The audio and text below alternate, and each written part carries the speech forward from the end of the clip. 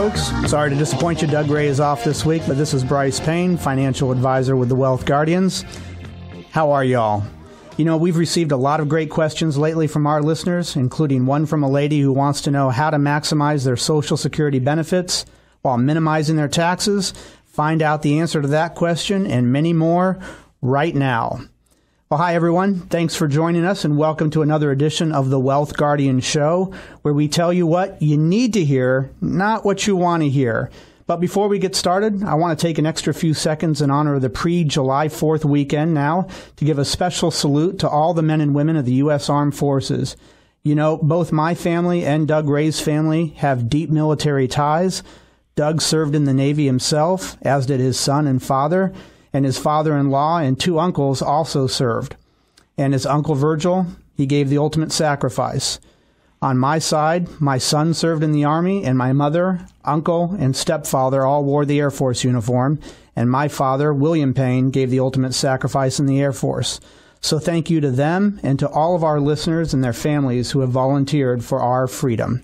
Okay, JB, you're here in the studio with me. How are you doing? Doing great, Bryce. Glad to have you in the studio. Well, thanks. What's going on with you for the July 4th week? Well, we're just going to kind of hang out, lay low, and then we're going to go on a little family adventure coming up the week of the 4th. So we're really excited about it. So going to take a little time off, which is, a rare commodity in this business. But we'll be back with you next week. But looking forward to that. Great, great. Well, my wife is headed out of town, so I think I'm going to try to get in as much disc golf over the week as I can. Folks, for those of you who don't know, my name is Brice Payne, and I am a financial advisor with Ray Financial Group and the Wealth Guardians radio show.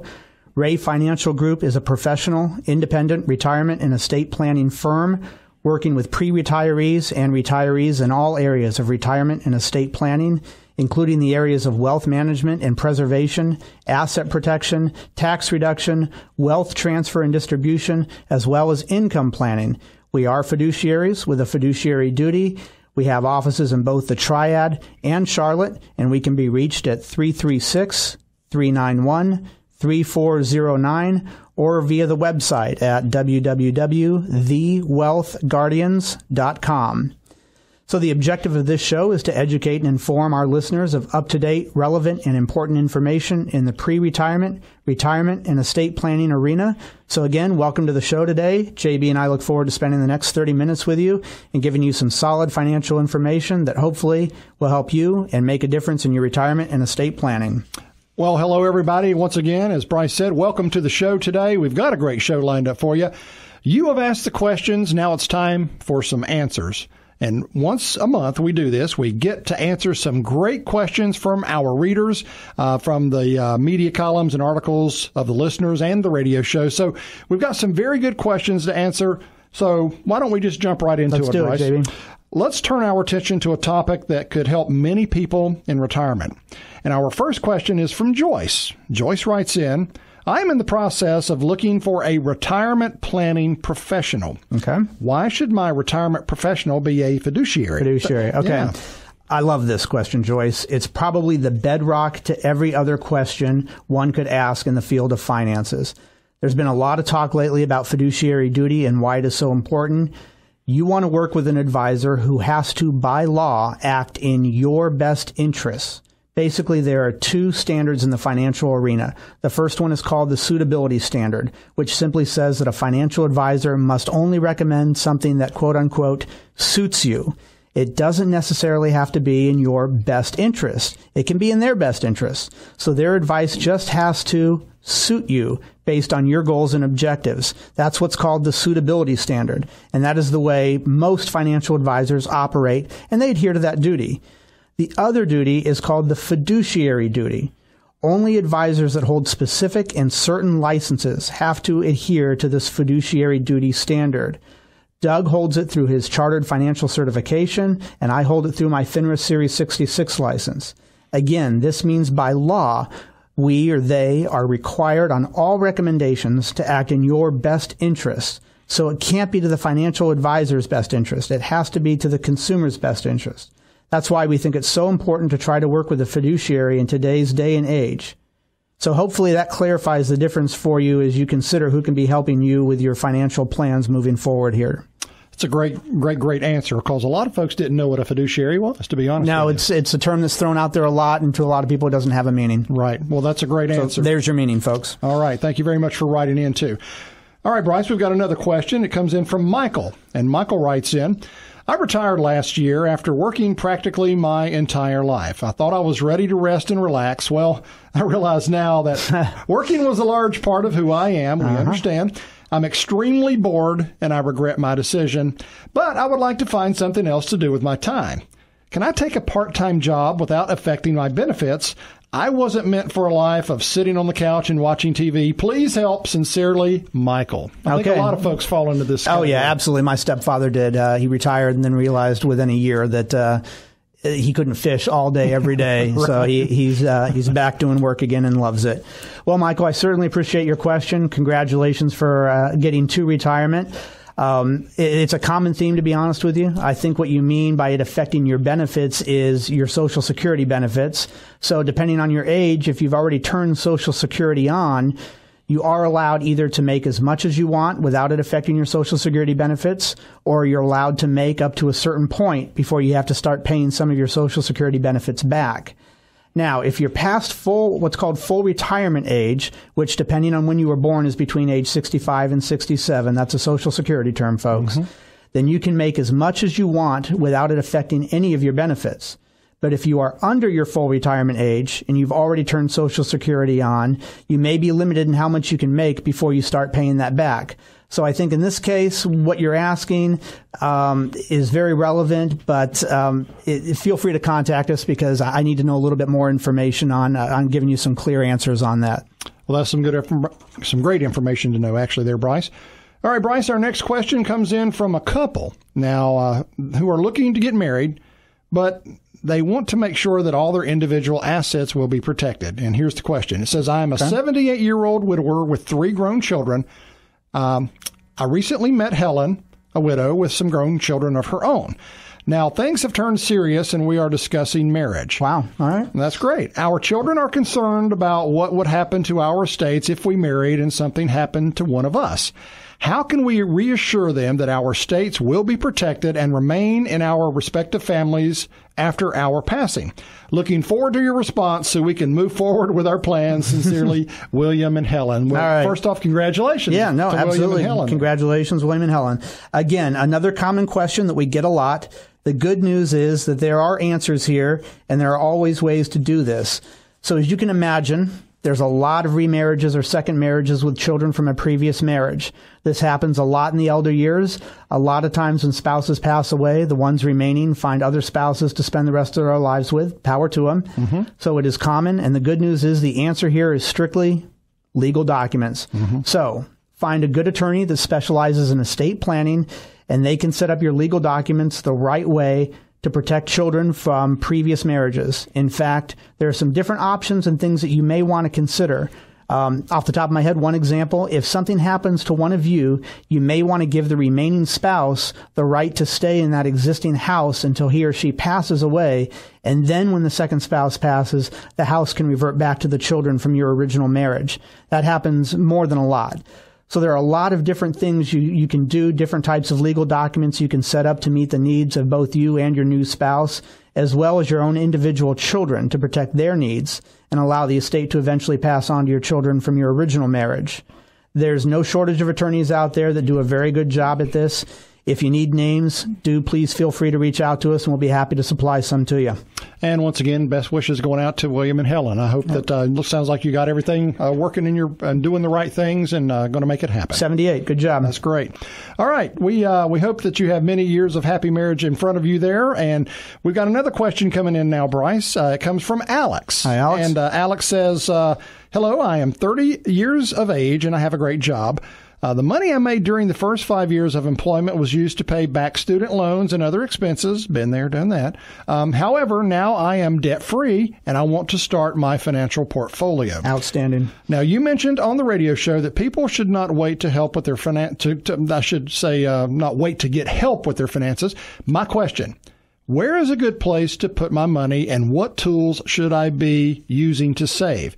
Now, many financial planners do not work with people, my age, which is, relatively young, once again at 30 years of age, who are just starting out. But I would like to make some contributions to a Roth account and really start working on my financial plan. And it's signed Alex. All right. Well, Alex, thanks for your question. And you are right. It makes all the sense in the world to start saving for your retirement just as soon as you possibly can. That can make a tremendous difference in the ultimate value of your retirement plan down the road. So if you are in a situation now where you're debt-free, congratulations, no other way to say it. Right. And if you want to start putting money towards your retirement plan, I'm not going to tell you that that's a bad idea. That's actually a great idea. I would start with your employer's retirement savings plan. It's generally called a 401k, maybe a 403b, depending on what your line of work is. If they have a match, because that's going to allow you to put the most back towards retirement. If they do have a match, then it's free money to you. So why not take advantage of this? You want to make sure at least contribute to that full match. Just understand that any money you do contribute to that plan is going to be tied up to age 59 and a half. So make sure it's retirement assets that you're putting away. You also, depending on how much income you have, may be able to contribute to your own personal retirement savings plan. Now, you mentioned a Roth IRA, and the good news about a Roth IRA is that the contributions you make to a Roth account are not tied up to age 59 and a half. So this is contrary to popular belief, so I'm going to repeat it. The amount you contribute to a Roth is not tied up to age 59 and a half. So if you need to get to that money, you can. Only the interest portion is tied up to age 59 and a half. Only the interest, folks. So you can certainly start with those two options, and then there are a lot of other options in addition to that. Depending on how much you want to put back, we may be able to give you additional advice. Now, I know that you touched, Alex, on what to invest in. I'm not going to give you that advice over the phone. That would have to be a one-on-one conversation with Doug Ray, you, and myself, as with any of our listeners, just to make sure that we're understanding exactly what your needs and risk tolerance is. All right, Brice, great answer. And folks, we're going to take a quick time out. We want to remind you, you are listening to the Wealth Guardians radio show right here on 94.5 WPTI. We appreciate you being with us. You can reach Doug or Brice at 336-391-3409, or remember the website, thewealthguardians.com. Stay tuned. We got a few more questions to get to, and we'll be right back. I didn't notice what time it was. And welcome back to the Wealth Guardians radio show, right in the middle of our questions and answers show for June. So let's continue. Brice, our next question comes from Joy. And Joy writes in, I heard your show recently about inherited IRAs, and I have a follow-up question on that. A friend of mine has designated me as a beneficiary of her IRA. Okay. Now, if and when I inherit that money, is it considered to be a community property with my husband? Also, is it taxable income? Okay. Finally, if it is taxable to me and if I don't use all the money in my lifetime, how do I prevent it from being taxable to my beneficiaries? Thank you, Joy. Okay, great. Hi, Joy. Thanks for the question. First, if you do inherit that money and you set up what is called an inherited IRA, then it is not considered to be community property. Fun fact, inheritances are considered separate property in every state, including community property states. A lot of people don't know that. Your next question, is it taxable income? Well, yeah, it is. All IRAs are taxable income. But again, if you set up an inherited IRA, then you don't have to pay taxes on the whole thing at once. Now, if you fail to set it up as an inherited IRA, or you decide to just take the money, then it will all be taxable to you in the year you receive it. Depending on the size of this, that could really throw you into a very high tax bracket, so please be careful. But again, if you set it up as an inherited IRA, even though it is taxable, it is not taxable all at once. You're just required to take out a little bit each year and pay taxes on that amount of money. So again, I would highly recommend you do it the way the inherited IRA way, because that doesn't restrict you in any way. And JB, what was the second part of the question? Joy wanted to know if she doesn't use all the money in her lifetime, all right, how does it prevent it from being taxable to the beneficiaries? Okay, right. Well, regarding that part of your question, Joy, if you don't use all the money in your lifetime, how do you prevent it from being taxable to your beneficiaries? Again, if you name beneficiaries on this account, which you should, and you don't use it all, then it is going to pass to them. They are going to have to pay taxes on the amount of money they receive. And like you, if they established an inherited IRA, then they can stretch it out as well. However, if you don't want it to be taxable to them, then what you can do over your lifetime is draw out as much as would make sense each year tax-wise, not more, and you pay the taxes on it, and then put that money in some type of non-taxable account or gift it to the beneficiaries. That way, you can make it non-taxable to them. Okay? Hopefully that answers your questions. And if there are some parts in here that I didn't get to, please let us know, and we'd be more than happy to answer in a little bit more detail. But you have the right thought in mind as far as what you want to do, and for that, good job. All right, Brice, we got another question in. It comes in from Julie. And Julie says, I'm 53 years old. My husband is 64. He's going to be retiring next year. I anticipate working for quite some time after my husband retires. Now, I know that at his age, the investment he makes should be less risky since he would not have the opportunity to earn back the money if his accounts take a large hit. But what about me?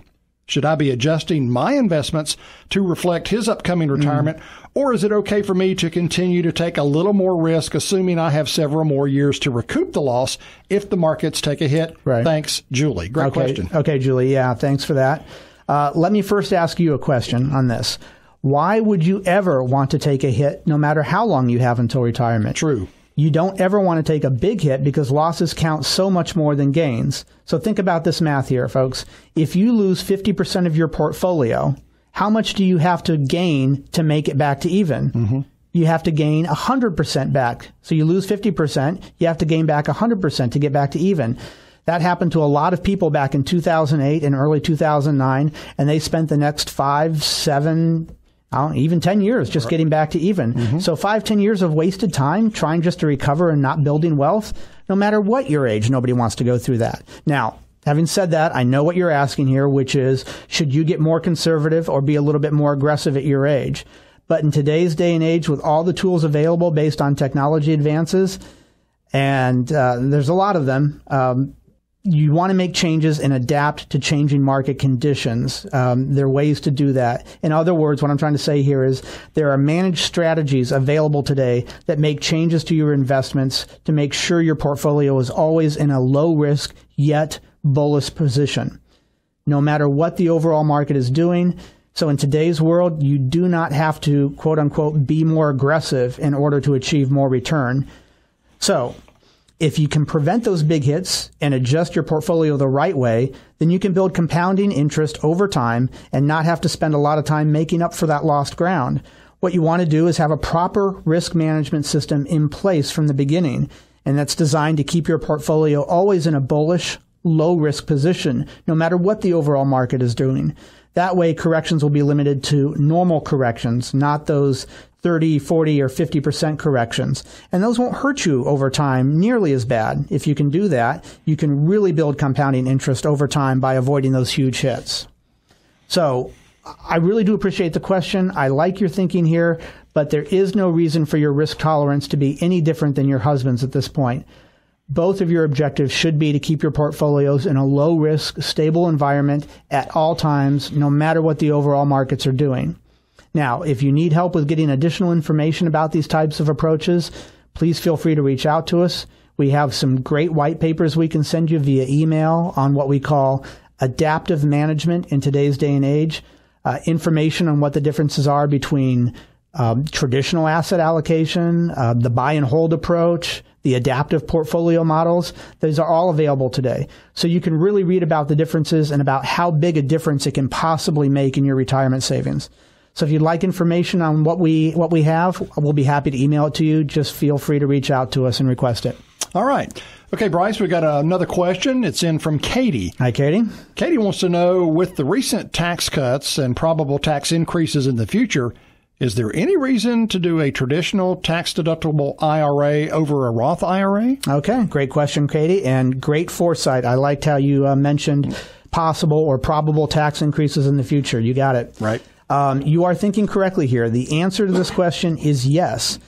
There are still certain circumstances that you will want to do the traditional way, the tax-deductible way of saving, instead of the Roth way, or what we call the tax-free way.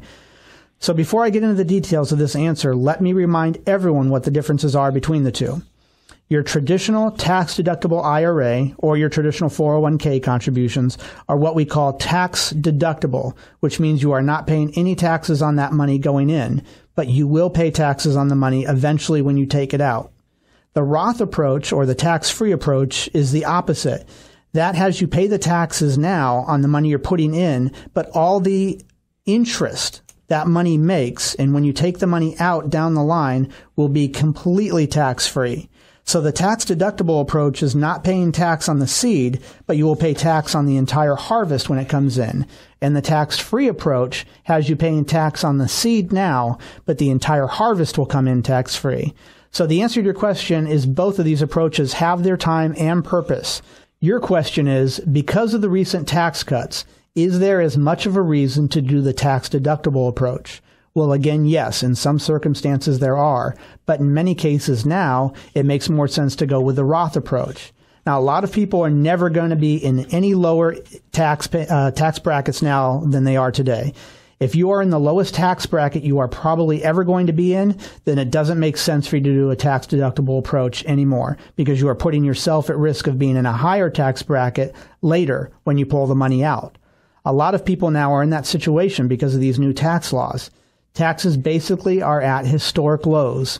But unfortunately, this new tax law is only temporary. It is set to expire in 2025, at least for us on the individual level. So what we have been kind of preaching on this radio show the last several weeks, you may have noticed, is to look at your situation and analyze it. Really get an idea where you are today tax-wise and where you are probably going to be in retirement tax-wise, so you get an idea which is the best way you can save going forward. Now, many people need to change it up and do different things based on this new law. So if you are in a low tax bracket today, then chances are when you retire and Social Security starts coming, maybe a pension gets paid, you start drawing money out of your other retirement accounts, you lose some of those deductions that you're used to, then you could be in that same higher tax bracket. If this is the case, you don't want to be making tax-deductible contributions today and putting yourself in a position of paying more taxes later when you draw it out. So if you think you'll be in a higher tax bracket when you retire, then you may very well want to start saving on an after-tax or tax-free basis where you don't take the tax deduction today, but put it in a tax-free position where you can reap the tax benefits later down the line. Now, having said all that, if you're making a lot of money today and you are in the higher tax brackets, and based on retirement projections you feel you could be in a lower tax bracket down the road or in retirement, then it makes sense to make contributions on the tax-deductible basis. So again, when you start drawing money out of retirement, savings accounts to live off of in retirement, the way the IRS code is set up, this could cause your Social Security to be taxed. Not only will you pay tax on your retirement savings account money if you saved on a pre-taxed basis, but this also counts in the formula for determining how much of your Social Security is going to be taxed. There are a lot of moving parts to this, and you will want to examine all of them to determine and make sure you're saving the most proper way for retirement. Remember, we've said it many times on the show already, saving money for retirement is very, very important, but how you save is even more important. So great question, Katie. I hope my answer was clear. If you have a follow-up question or need more information, feel free to contact me, myself and Doug at the Wealth Guardians. We'd love to hear from you. Well, unfortunately, folks, we're getting close to being out of time here. Not enough time for another question. I apologize that we were not able to get to all of the questions today that were submitted. There are some other great ones out there, but we will get back to them.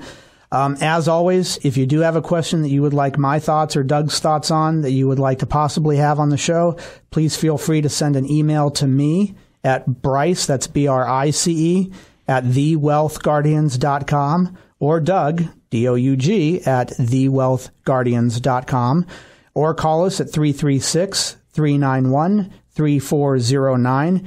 Remember, always make sure you obtain the proper help and work with a qualified, competent, educated, and experienced retirement specialist to make sure you are aware of and understand all of your options to make sure your planning is set up the absolute best way for your unique and specific situation. Don't take advice from the guy down the street who's good with a lawnmower.